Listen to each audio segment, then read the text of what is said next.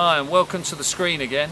I just got back from Sao Paulo, Brazil, first trip ever, fantastic.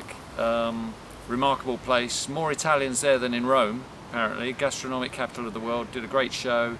We did a primetime TV show on Saturday night which goes out to 100 million people, and well, that's going to be on another screen soon once we get our hands on it.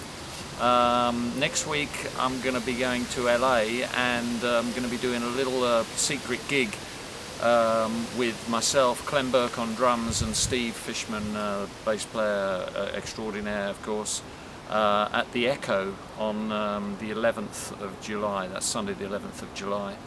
So what's coming up next? Hi Hugh, what's all these rumours about you rejoining the Stranglers? Is it true? There is absolutely no truth in all these rumours that I'm getting about me rejoining the Stranglers. There's no way this is going to happen. So what else is happening? Well, we've got another American tour, the East Coast again, coming up in October. Those dates will be announced pretty soon.